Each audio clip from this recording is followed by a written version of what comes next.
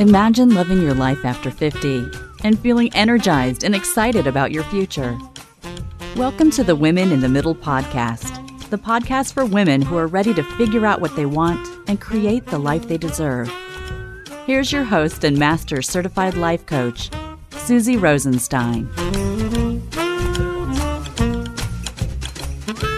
Hey there, welcome back to the podcast, Women in the Middle. I'm your host, Susie Rosenstein, your master certified coach and midlife mentor. And once again, I'm so glad to be here with you for this week's episode, which is all about being naked, afraid, and vulnerable in midlife.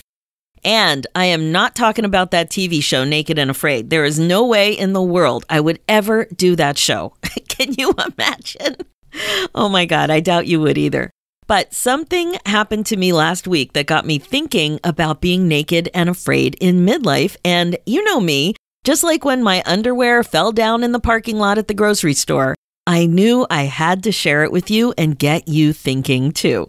Now, before we take our clothes off, though, I want to say hello to my new listeners and make sure that you know that nothing scary will happen to you during this episode. You don't have to get naked. I'm just joshing with you about the whole naked thing. But there's something to learn about it for sure.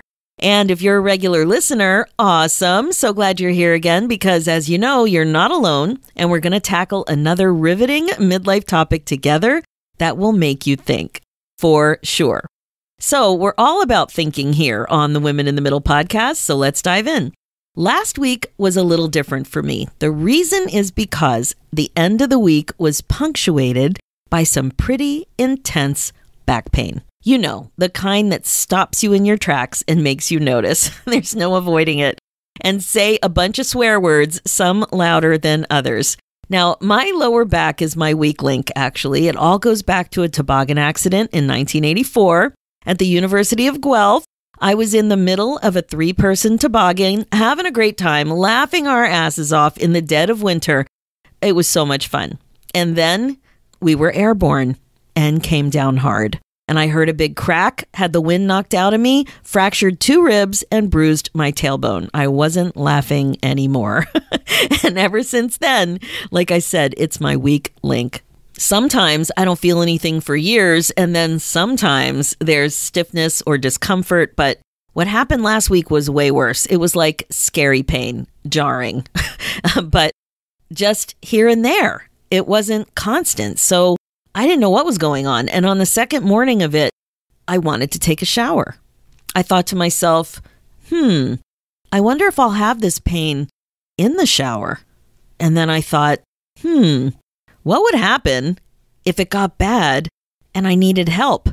Like if I got stuck in the shower and couldn't move.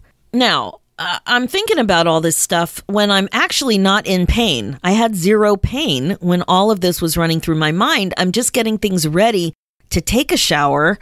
And I started thinking about all of it. And then it hits me. I'm a mother of boys, 3 young men, and 2 of them are living at home.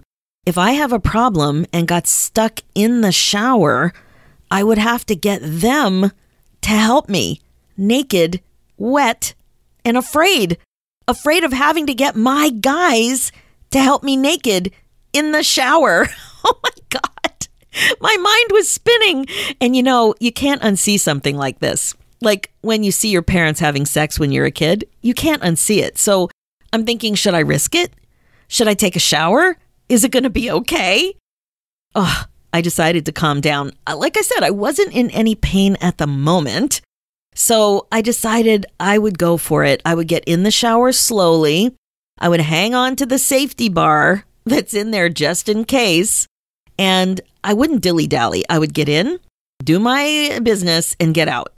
The thought of having to start calling to my guys for help while I was naked in the shower was definitely something I didn't want to think about.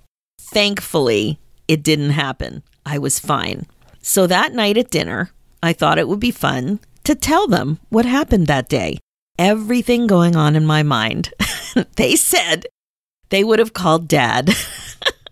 A lot of good that would have done me, right? Now, you should know that they're all fully trained in first aid and CPR, the works, and I know they would have saved me. But it looks like I would have been naked and they would have been afraid too. Oh my God. Now, I think it would probably be a different situation with daughters. That's not my situation. But if you guys have daughters, I would love to hear from you. And tell me, what would it be like if your daughter had to help you naked and afraid? Do you think you would have as much fear as I had about thinking about my guys having to help me? The reason I wanted to bring this up with you here on the podcast, though, is because of the feeling that came up. Loud and clear, it wasn't just that I was afraid. I bet you can guess. It's that I was also feeling vulnerable. And that, my friend, is a feeling I've heard many older women talk about when they can't do something for themselves and need to ask for help. When they have a caregiver who has to help them with bathing and going to the washroom, it's a lot. And I think I was feeling a bit of that. I didn't really know what was going on with my back and how bad it might end up being. I'm happy to report I'm feeling much better now. I think it was some kind of aggravated joint pain. I don't know. But wow, just talking about body parts, pains, body functions, this sort of thing, this makes me feel old. But it is happening. It comes up with my friends too all the time. And quite frankly, it does feel good to talk to other women about it. But getting back to feeling vulnerable, that was definitely what I was feeling. And the thought was something like, I'm going to need help. I may not be able to do this myself. Simple as that. And then I flashed back to my pregnancies, another time that I was naked and afraid. I also remember feeling quite vulnerable. Vulnerable needing help. And then there's feeling vulnerable being naked and partially naked so much of the time with pregnancy and breastfeeding. It's a lot we women deal with. I'll never forget something that my girlfriends and I were talking about quite a bit, though, back then. There was a bright blue Cookie Monster birthday cake involved. One of our kids had a birthday party, like all of our, your friends, you're all kind of going through the same stage at the same time. There's a lot of little birthday parties, a lot of pregnancies. Remember how much fun we had making these cakes for our kids, or not? Fun and stress, that is. Maybe you're an auntie and you're the one who loved doing the cakes or got roped into doing the cakes, whatever. Well, with all of us being pregnant back then, in the same phase of life, the big fear at that time was going into labor and pooping on the table during delivery. And this blue Cookie Monster cake only made the fear worse because, if you eat the cake, and why wouldn't you? Because it's adorable and delicious, and then went into labor, you might just have blue poo on the table to boot. Oh my God, can you imagine the embarrassment? We talked about this all the time. Talk about being naked and afraid. Now, I know this story was really scary. Try to settle down. You don't want to pee. That would just make things worse. You know how I like to look up definitions, so let's go there. I looked up the definition of vulnerable, and it means in need of special care, support, or protection because of age, disability, or risk of abuse or neglect. Well, there you have it. With all of these examples, something made it worse. With my back pain, I wasn't sure if it was an age-related thing, a toboggan accident-related thing, or a fluke. Or with the Cookie Monster blue poo potential disaster, one thing was for sure, I didn't like feeling vulnerable. But it was all of the uncertainty that really added to it and made it feel worse. So it looks like vulnerability is a feeling that I'll have to get more comfortable with, and I bet you will too. In need of special care, support, or protection because of age. That's us. That's all of us. We might not need it now, but I thought I was going to need it.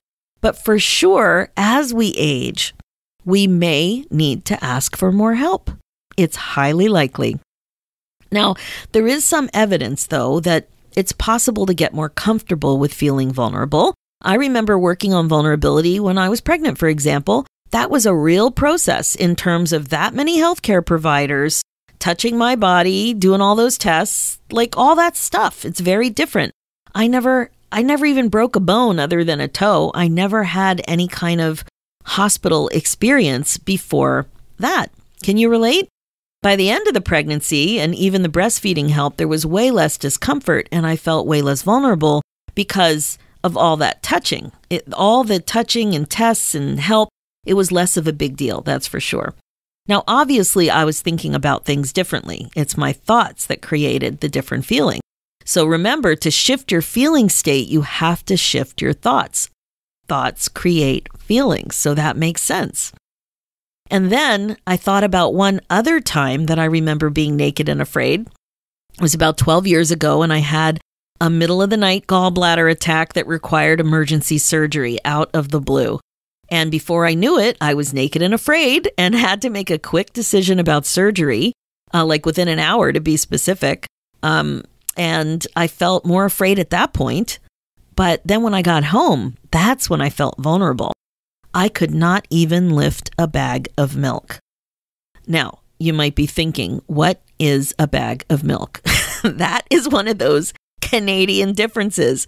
The whole bagged milk thing is common here. A bag of milk is a little more than a carton or a quart of milk, and they get sold in bags of 3. So 3 little bags in a big bag. And that equals 4 liters or about a gallon. So what I'm saying is that I couldn't lift a gallon of milk when I got back after that surgery.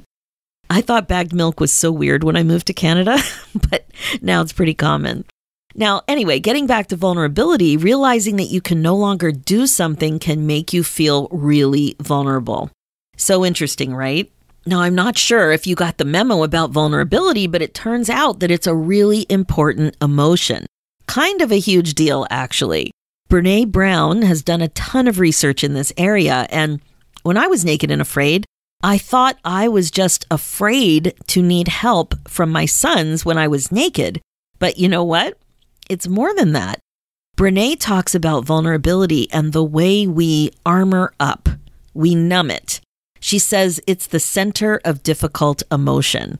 But she also says that the way to live is vulnerability, even though it's scary for many of us. Now, if you haven't watched Brene Brown's TED Talk on the power of vulnerability, I highly recommend it. She says that you can't access empathy without going there, and that when you go there, you also have access to positive emotions like love, joy, and belonging. So it's worth it to embrace vulnerability. The big message here is that ultimately connection is why we're here. It's the way we're wired. We want to belong. And when we're fearful of being authentically vulnerable, when you're naked or not, you're cutting yourself off from really being seen, being visible, being authentic. That's the armoring up part. So as you're getting older, sometimes you'll need to ask for help. It happens to all of us. Sometimes it's expected. Sometimes, like my back pain and shower predicament, it's not. But it can't hurt to think about vulnerability more before you're really in it. So here are some tips for how to be more vulnerable in general. Number 1, learn to feel more everything. You've heard this before. It's important to become more connected to your feelings and the thoughts that create them. How do you do this? You slow down and check in with yourself more often. Notice your thoughts, notice your feelings, notice that they're connected. The more practiced you become at understanding this connection, the less fearful you'll be when your feelings are negative. You know they still come from thoughts, and thoughts are optional. It all brings you more power and control, and it all becomes less scary. Number 2, learn to be more comfortable in your own skin. This point is all about learning to love who you are for real, not who you think you should be, but who you are, your authentic self. Be less fearful of showing up as this person. Ask yourself more questions about why you resist and what you're afraid of. Don't just be afraid. Also work toward more self-compassion and bravery to really be you. And number 3, speaking of bravery, learn to be more courageous. Think about how often you make fear-based decisions because it's easier than saying the thing, facing the thing, or doing the thing that you really want. What if you just got better at feeling fear and doing things anyway? What if this is what's being courageous? This is what courage is all about. Think about it. Knowing that you will be full of discomfort and you decide with your thinking that you're going to do it anyway, that you can handle negative emotions and that they won't kill you. Imagine that, right? So it's not that you won't have fear. It's that you will decide to move forward even though you have fear. That's courage. And courage is a feeling, and you create it with a thought, your thinking, which you can practice. What if you played with thoughts that help you in times like this? Something like, I know I'm feeling nervous, and that's okay. Or, I'm learning to be a woman who does this sort of thing, even though it's hard for me sometimes. You see what I mean? Different feelings. This is regret proofing, my friend. This is the way you have fewer regrets in your life. It's definitely worth it to be less afraid of vulnerability, both when you're naked and when you're not. It's another one of those ways that you can improve your life, feel more connected to who you really are, and the way you want to do midlife on purpose, one thought at a time. All right, that's it for today's episode. My focus as a midlife coach is to help you waste less time spinning and feeling stuck. It's time to get excited about your life again. So remember, being the queen of your brain domain is the best way to be. Check out the show notes with more information and links at SusieRosenstein.com.